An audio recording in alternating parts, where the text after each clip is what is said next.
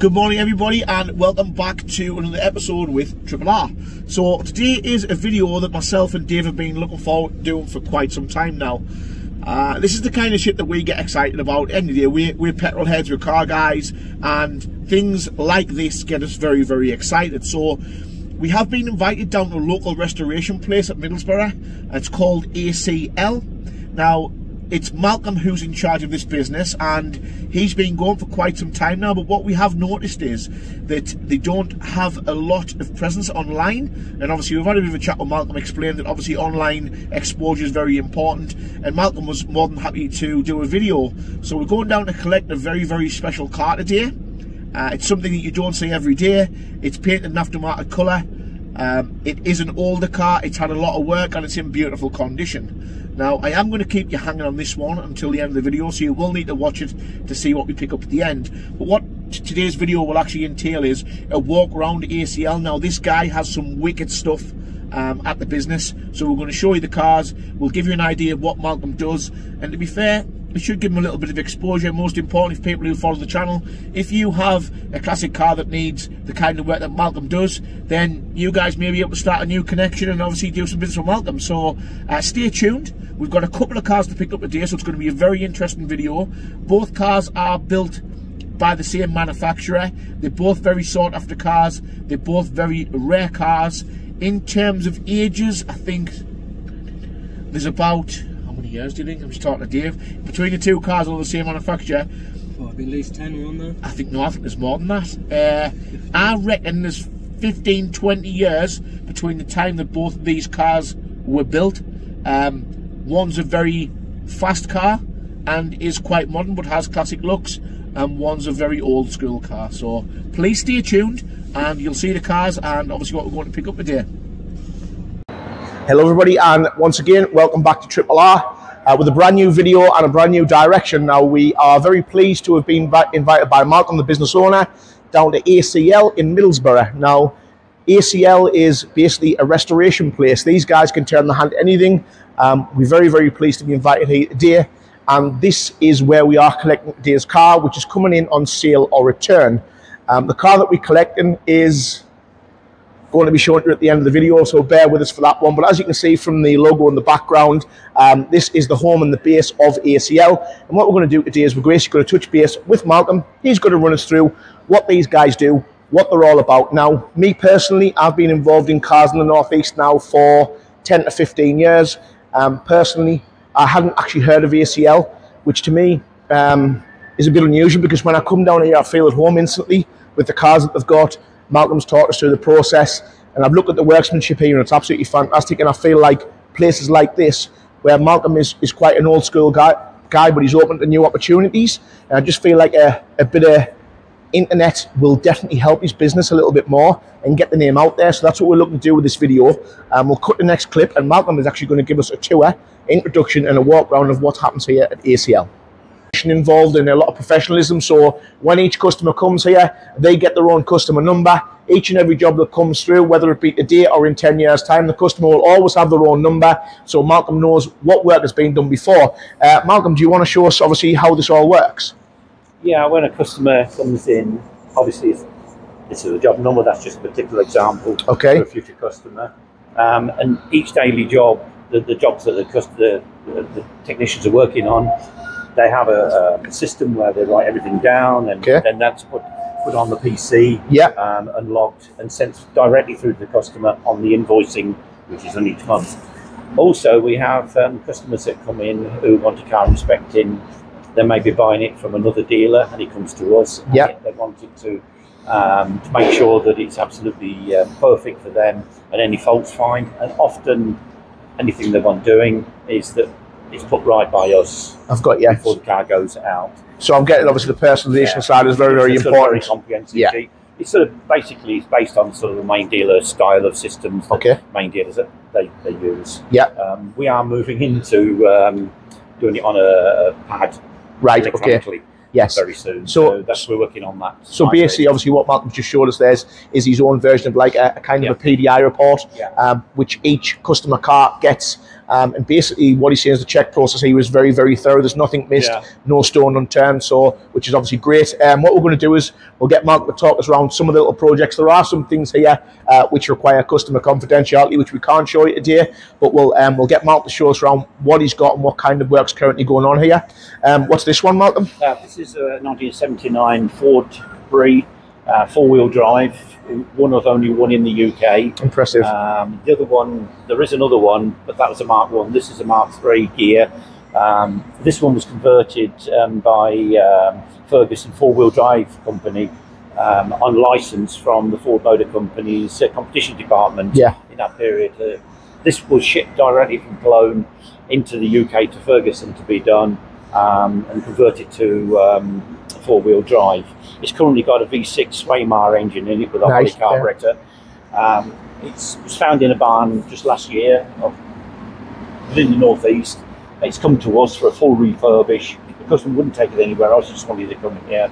And then it's going on display at the NEC next year. I have personally never seen one. I didn't even know these exist. I never knew that they made a 4-wheel drive version of the Capri. So to me, this is the first time I've ever seen one. And to be fair, I don't think you'll see another. So as Malcolm was saying, when this one is finished, again, this obviously ties into the level of quality of work here. Malcolm's work is going to be displayed at the NEC. You all know, obviously, if you're interested in watching about cars, you all know how important, how prestigious the NEC is. So for this to go down there does say a lot about the quality of work here at ACL. Can we move on to the next one, Malcolm? What else have we got? This is XJS, which is the it's American import. Yeah. The customer bought it from America, had it shipped directly through to us for all the work to be done. It's a repaint, it's a full retrim inside, all the wood's been done, all the walnut. Yeah. This is a left-hand drive. It was originally going to Marbella, but now it's going to Portugal. Right, okay. So it's going to be export. This is why it's saying left-hand drive. It's pretty wild, isn't it? Like the styling and all the vents and stuff. They actually remind us of like an Astra GTE style bonnet vent kind of things that I was into, but it's wild that. Well, this was being specially done, this bonnet. We've done all this. Right. Ready for you have done this? Yeah. We've had it done down in the West Midlands. Right. Because the customer wanted this sort of style, like the old school sort of style. And in the Max Power days, I always used to see Renault 5 turbos with, and there was a company, I can't remember the name of the company. Cool Louvers was the company back in the day. Yeah, well, Beecham's Jaguars, they used to do that on their Mark IIs, exactly like that. Right. On the tuned-up versions for racing. Nice. With the vent in the bonnet, the louvers. Yeah, they're it's really cool. It's different. I've never seen nothing like that, to be fair. Do you want to get some of the details, Dave, and get the interior and a quick walk round? There's not much of the interior in because we're just waiting for the interior to come back from the... I just saw the guys working up there when I came in. Yeah. So what they've been doing is they're sorting all the chrome out. All the headlights is going to go back in. Looks lovely now. The wheels are going to be refurbished and new tyres on it, obviously. Yeah. It was pretty rough when it come to us. It's definitely looking the part now, though. It's definitely getting there. Really coming on, yeah. It's definitely different. Yeah. But you see what we do as well. You see, we cover things. Yeah. You know, we don't just. Yes. You know, you can see with the shop, it's so clean. Of course, yeah. You know, we do take care of the customer's cars as well. That's one thing I will say, guys, as well. Like, obviously, normally when you come into a workshop, Malcolm self-confessed is an old school guy, but has old school properties, but in other ways not. I know a lot of old school people are very messy and the workshops are all over, but this isn't. It's very, very tidy in here. It's very, very well kept. And like you said, like little details like keeping people's hands off stuff as well is important. So, you know, there's a certain level of care involved here at ACL as well. Malcolm, one thing that I really, really like here, even though I shouldn't, is this this Beetle. Well, I know you had a crap with me before, but can you tell me about the kit and what's going on? I love this. I think it's really cool. Yeah. Well, this Beetle was built by somebody else, and again, it's sent to us to finish off because of our quality of the jobs that we do and the attention to detail, door gappings, you know, all kinds of things like that. The kit is manufactured in America, shipped over to the UK. The customer had it done further north up near Newcastle, and he wasn't particularly happy that it wasn't so good, so he sent it to us to get it finished off. Quality bit lacking, eh? Yes, it was, yeah. But what we've done is we've done a lot of work to it. We sorted the headlights out, we sorted the inner wings out.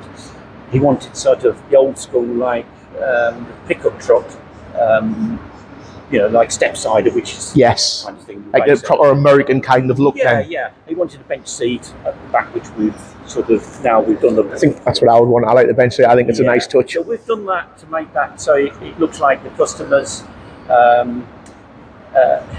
You can't totally make it without doing a lot of modification. Yes. Electric brakes and sort of that kind of stuff. But he didn't want to go that far. He just wanted to go. So he's got a bit of seats on either side, a little bit in the middle, and a full backrest. Yes. Yeah. Yeah. And it's going to be red and white inside when he's finished. And this particular customer owns a wheel shop. Is that right? He does. Yeah. So the wheel and tyre importer. You can imagine the kind of presence this kind of thing would have if you're selling wheels with obviously the graphics on. Nice set of wheels, obviously, we've run there, which for me, the white wall tyres, I thought were a lovely touch. I thought they were beautiful. And again, the quality. I think the thing that I liked about this, Malcolm, was the back bed. Yes. The back, can we have a look at the back bed? He's talking now, this one's almost finished now. The customer's now talking for us to build another one for him. Right, okay. But, and this one's talking about putting it on an Audi. Converting an Audi. Basically, what they do is they chop the back off. Yeah. And it's all sort of nut and bolted and riveted in. But as you can see with the back bed. Yeah, see, that's what I like. I thought that was really cool. When I look and imagine building a truck like this, that's the kind of thing that I would have in there. Yeah. I think that looks quality. Yeah.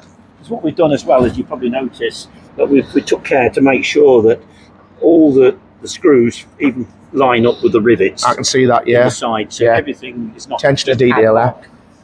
You know, it just looks, it really looks the part. Yeah.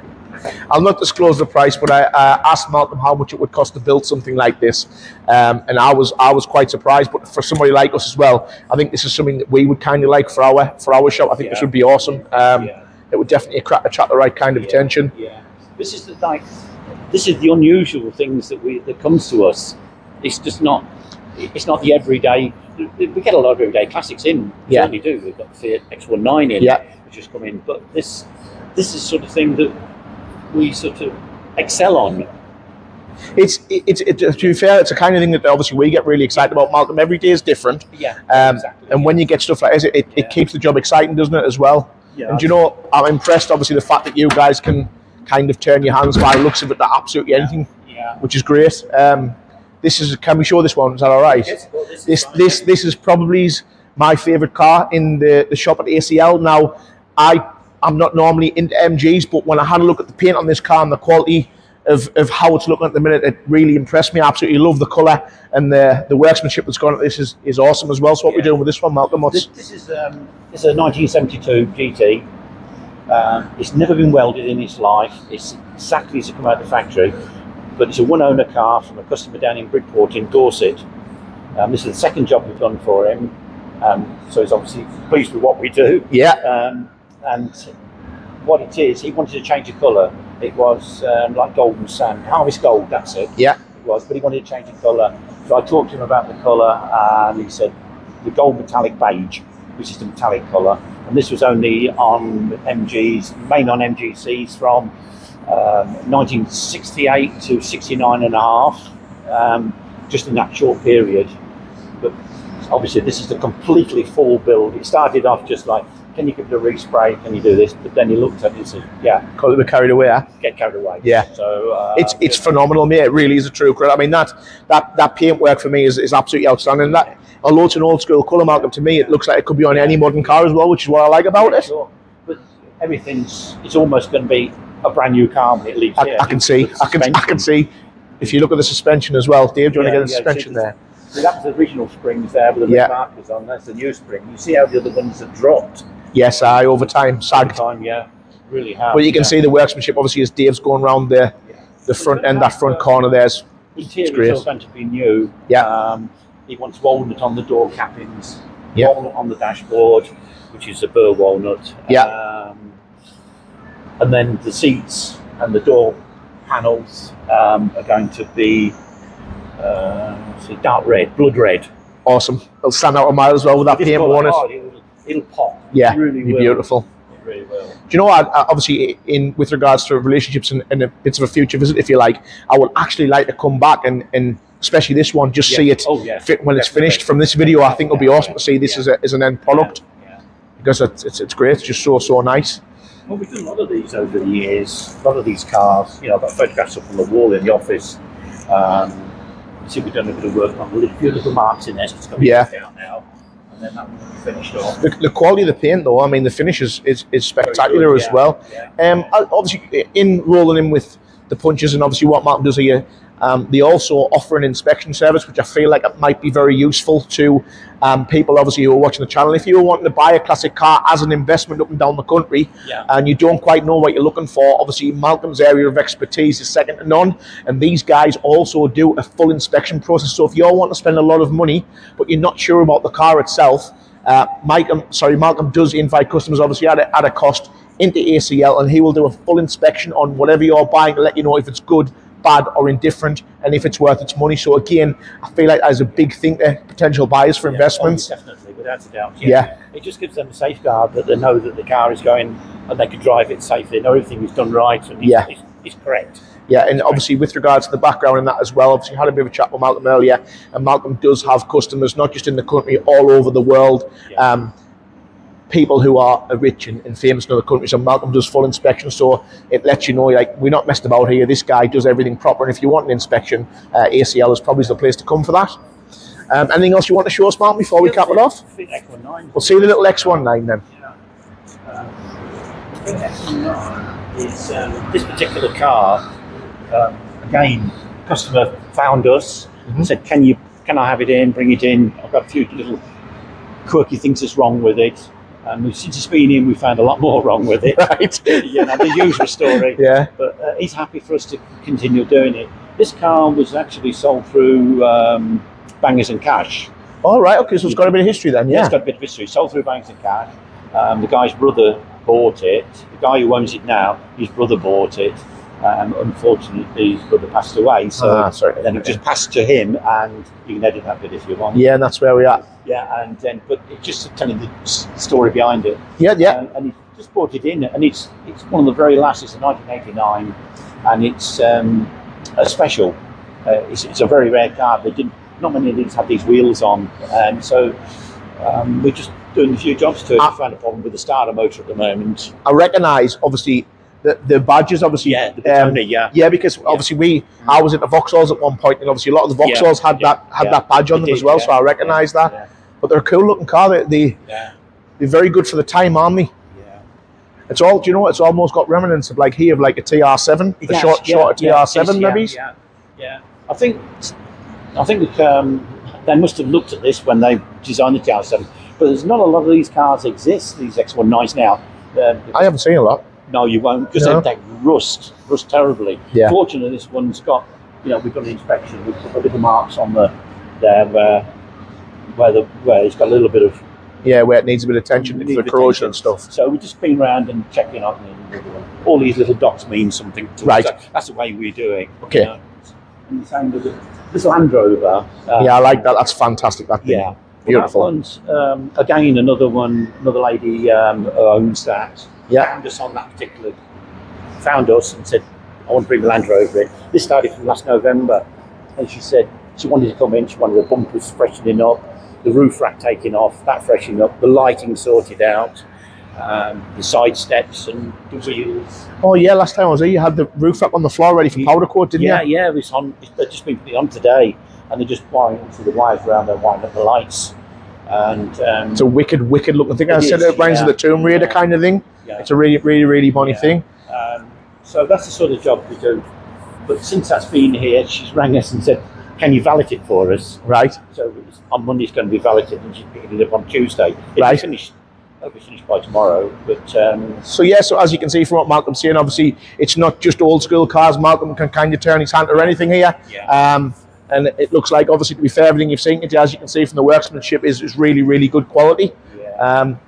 But yes, Malcolm, obviously it was great to talk to you, great to meet you, and thanks to Triple R for the introduction to ACL, and we'll be in touch soon.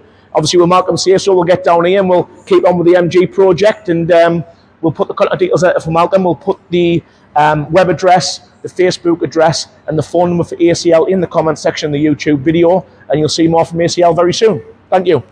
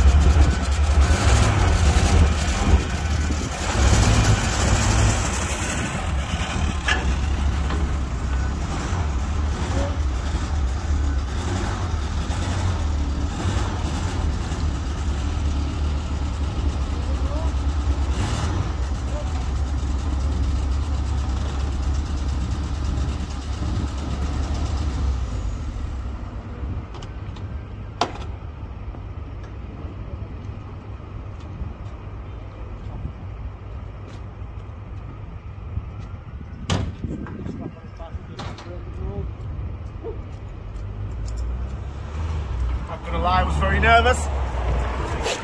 So yes, there you have it, our beautiful 2002. This will be photographed and up for sale very, very soon. But obviously, I don't know the video, I just thought I would do a little walk around and show you the car. It's a very, very cool old thing.